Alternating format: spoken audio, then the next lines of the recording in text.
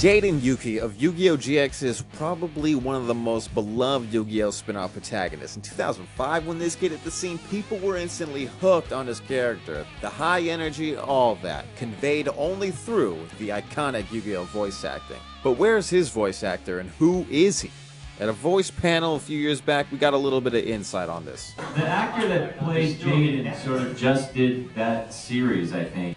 I'll have some milk. Oh yeah!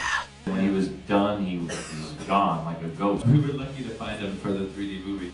Yugi boy. Now what they forgot to mention is his name. So Matthew Charles Labyorteaux, the Slifer Slacker himself, in the flesh, has been a career actor since the 70s. And has reprised his role as Jaden for Duel Links, the mobile game. Can we get the rest of the dub? Probably not.